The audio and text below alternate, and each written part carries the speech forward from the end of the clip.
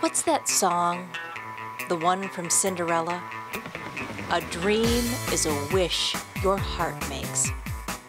Our Most Buffalo crew did a little dreaming today after seeing the headlines about the massive Powerball and Mega Millions jackpots, up near $1 billion combined. Now, we've all been down this road before, and we know the odds are not exactly in our favor.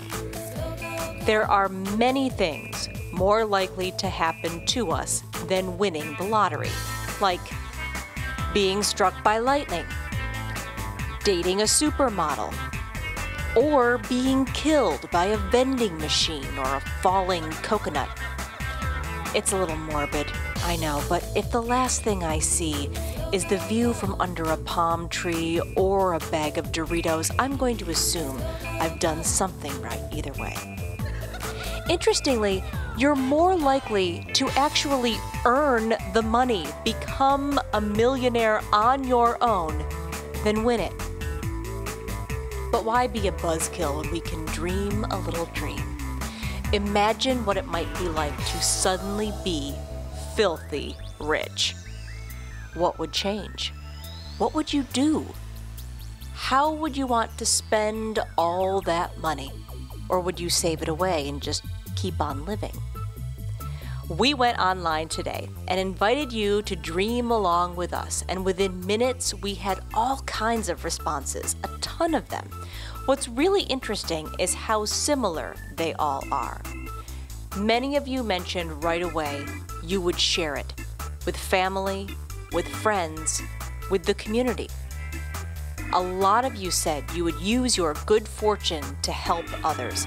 And this should not come as a surprise, knowing our Most Buffalo audience like we do, but a lot of you said you would also want to help animals live happier lives.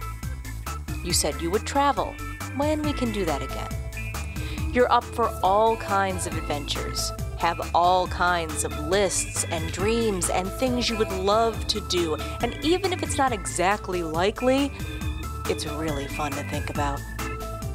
Money, after all, isn't everything, but it seems like it can buy something a lot of us are looking for. Freedom. For us and for others, whether it's paying off bills, retiring, or just getting away from it all. After a year of learning to live more simply, maybe we've learned a little something about gratitude for what we already have. Maybe that will make it a little easier for us all to find what we're looking for when we find, again, that our numbers don't come up. But yes, even just imagining searching for meaning from a private island with crystal blue water, a full staff Wi-Fi, and bottomless mimosas is pretty great, let's face it. Whatever the odds, we can always hope for the best. So as we wrap up today's show, here's to finding good fortune even if it's on a budget. Keep dreaming, and we'll see you next time. Unless I win the lottery and then, well, that's a different story.